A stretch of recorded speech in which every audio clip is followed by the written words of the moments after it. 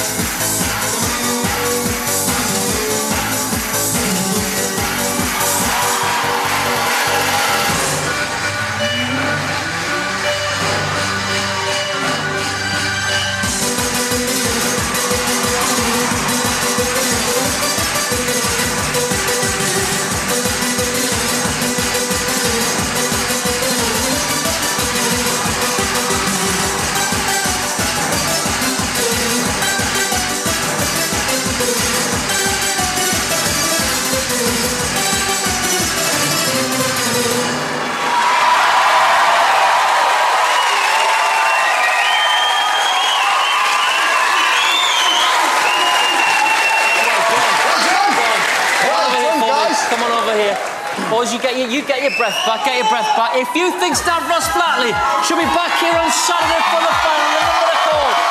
09011 32 22 08.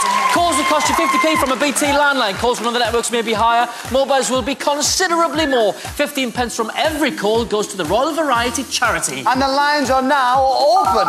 The numbers you need for all of our acts are on the screen now, and the lines will close in just over 10 minutes. Votes cast after the lines have closed will not be counted, but may still be charged. Guys, well done there, fellas. You're a little bit out of breath. You enjoy it? You enjoyed it. Our last act of the evening. Did that make you more nervous, Dimitri? It did, it really did. We was just... I think we...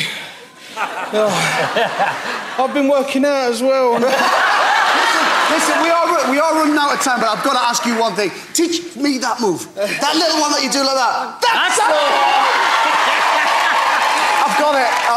I love it. Well done, fellas. Let's cross to the judges, see what they made of it. Let's start with you, Amanda. Oh, I just love you. I love you.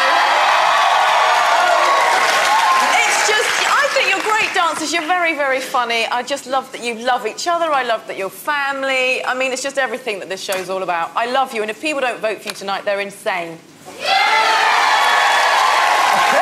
right then. Simon. Guys, who are the dancers behind you? They used to work in my restaurant. We thought we'd keep it in the family, because...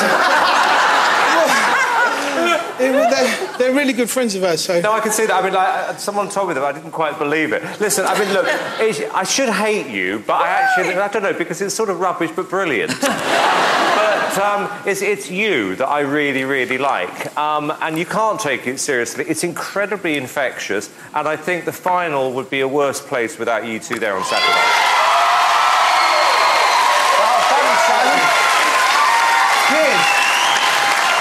Well, I say, I know exactly how you feel. That's exactly how I feel after I play football with my kids. It's exhausting, isn't it, keeping up with them? I was watching you just thinking, can you imagine the moment when the Royal Variety curtains go back and we say, Your Majesty, the winner of Britain's Got Talent, StavrosFlatley. Would be very funny.